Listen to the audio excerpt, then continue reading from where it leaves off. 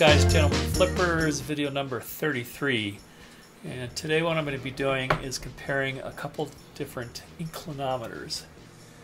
The iGaging angle cube there, and the Yinyang TLL90S. What I'll do is I'll go through and I'll compare one and then go to the other. This is what I've been using for most of the time that I've been sharpening. It's the angle cube. It's $26 to $30 depending on where you buy it. It's built like a tank. There's really no calibration, but there is a zero set, really strong magnets on three sides. So it makes it easy for whether you're doing a KME or Wicked Edge or other device. It slaps on there and doesn't move very well. It does have a zero set. Of course, it's moving around a lot right now because I'm holding it. But you could set zero, the base of whatever your sharpening system is, and then put it on your stone. And it actually, for the KME, it's like this, and for the Wicked Edge, you'd be putting it on like this. It runs on, I think, a 9-volt battery, and seems to last a really long time. I used mine a lot, and I was getting 6-7 months out of it before I had to change the thing. It does have an auto off.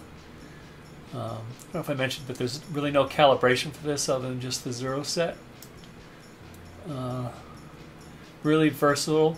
It's resolution is 0.05 degrees, repeatability is 0.05, and accuracy plus or minus 0.2 degrees.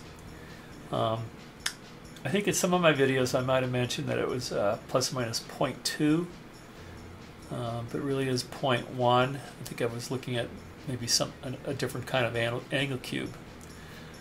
I guess that's for that one.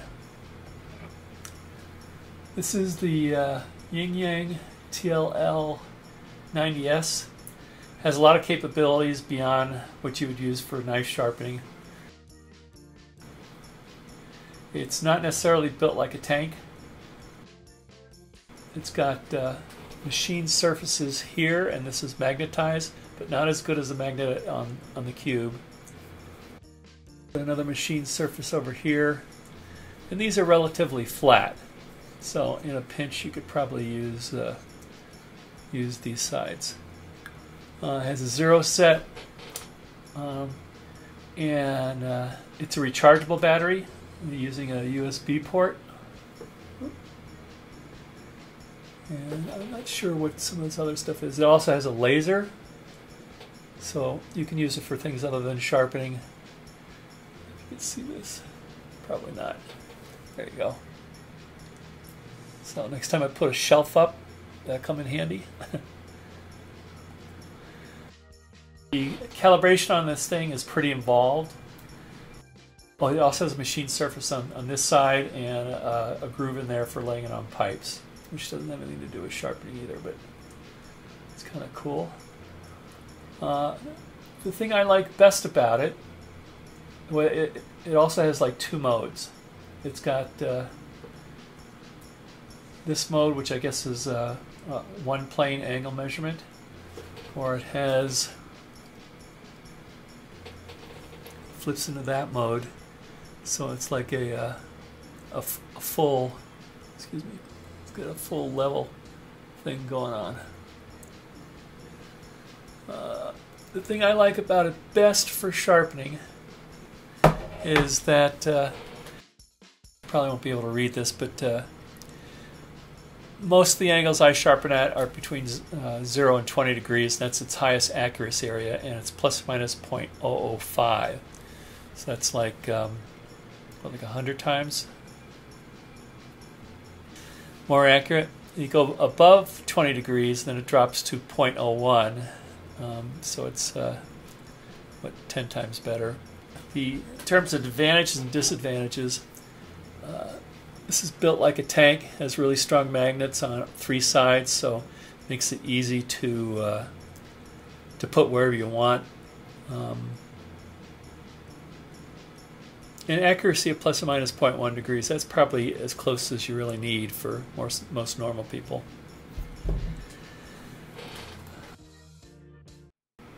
The big advantage of this is the accuracy, and I have been using it on my wicked edge. Some of the downsides is it's not built like a tank, so you can't be throwing this around a room. It's larger, so if you have smaller surfaces you're working with, this might be a little bit more difficult to find a spot.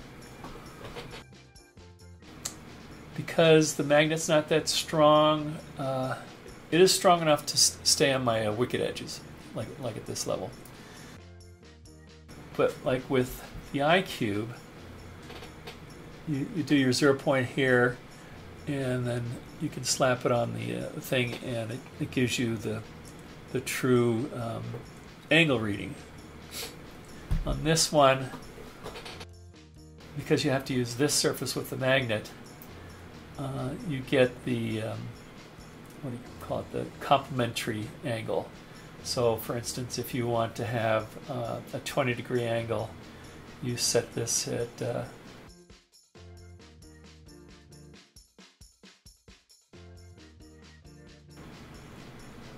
so you have to be able to do your math. But I found out that's not that big of a deal. After you start using it for a while, you think, except I missed it right there, but you can think of the angle you want, and then this fits right to it. And so then when you're doing your micro adjusts on this, well, here's kind of an advantage. When you do your micro adjust on this, you'll make a small change and nothing will happen. You make no small change, nothing will happen, and all of a sudden it'll overshoot, or if you get lucky, it goes right to the angle you want. On this one, it changes every time you make a little adjustment in the micro adjustment. So you can really kind of get a feel. In fact, there's also, I think there's a little bit of a drift in the mechanical portion of the micro adjustment in that whole system. So you'll actually see it kind of drift into the spot. And actually, I guess I don't know whether that's actually the mechanical system of the sharpener or the time it takes for this gyro system to restabilize into the new position. So if you, like I said, for 98% of the uses, because it's built like a tank, lasts a long time. Oh, I didn't mention that. This is USB charged, but I found that if I'm having some long sharpening sessions, this maybe only lasts a couple knives, and then I got to recharge it. Maybe 3 knives. And this one I've had for 7-8 months, and I had to change the battery once, and I used it as much as the other one. The cube you can get all sorts of different places, Amazon, eBay, etc. This I think I got from Alibaba, but now I see that Newegg carries them. But this was like 130 bucks versus 30 bucks for that. You buy a nice knife for 130 bucks. You can almost buy a sharpener for 130 bucks. But I figured if I'm going to invest in a wicked edge system, by the time I'm done outfitting the whole thing, it's going to be like $1,000 sharpening system, so 130 bucks to get really accurate angles is good. But it is not needed. It's for those people who really want to make sure they're getting the exact same angle every time, which I may be fooling myself on because there's so many other variables in how the blade is mounted, the different twists and thicknesses of the blade and all that sort of thing. But if I get pleasure out of using this one, and I use this one if I just want to do a quick sharpening and I just want it to be easy and fun and fast. Okay, so this is how I actually use them, and I'll be showing you both the Cube and the TLL90S. I either zero it on the table. Most of the time I do on the table, just make sure it's clean. And of course metal dust collects down here. And I go ahead and I set, it's actually reading 0 already. Sometimes I'll do it up here, but it doesn't seem as steady. And of course there's no super guarantee that this is perfectly flat against this, but repeatability is probably more of what I'm going for, and so I set it up down here. Same with this one. So moving here a little bit closer.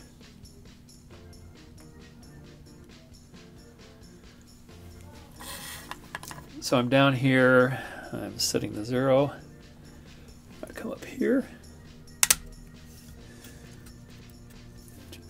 I think you need to make sure that this thing is lined pretty well on here. Instead of using a knife blade, I'm using just a straight edge here. And it reads 19.90.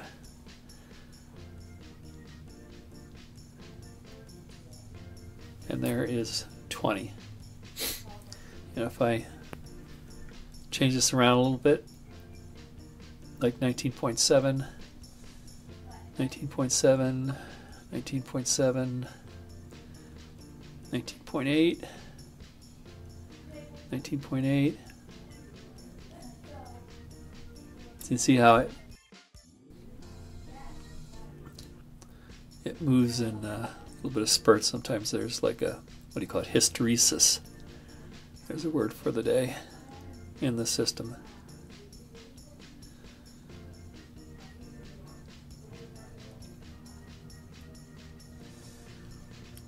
Put it on 20 so we can kind of compare it to what the TLL90S comes up with. 1995.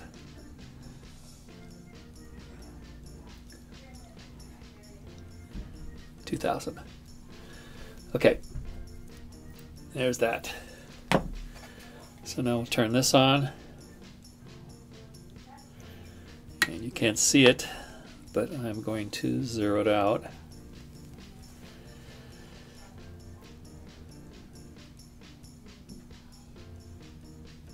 Stop drifting, so we'll do a 0. And because this is the only magnet side, I have to do that. And what I'm looking for is the complementary to 18 degrees, excuse me, to 20 degrees, which is 70 degrees. So it's reading within 0.03 degrees, which is well within the accuracy of agreeing with the cube. But now what I'm going to do is I'm going to make a little change, make another little change. And what's cool here is you can kind of see, hopefully I've got enough adjustment here, you can kind of see the incremental changes, just little movements. And that's what I really kind of like about this. We're nearly there. Go back a little bit.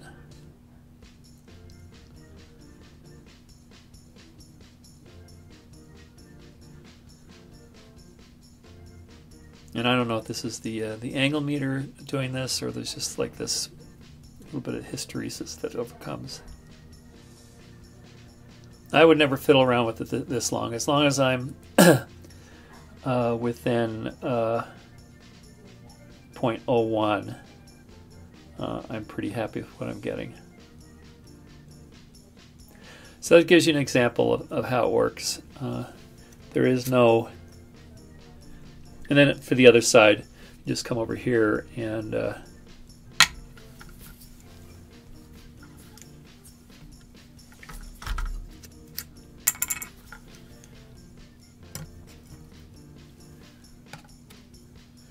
you can flip this around, and the display changes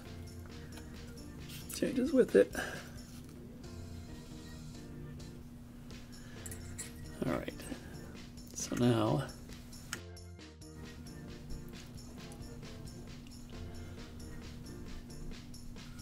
Wrong direction.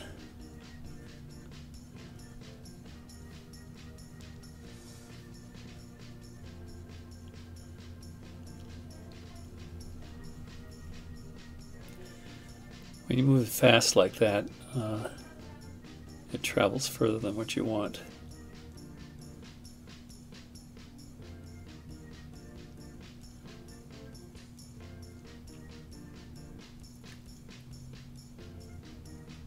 .00304. I would probably take that right there.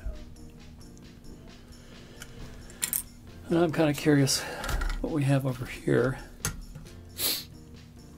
after we made that change.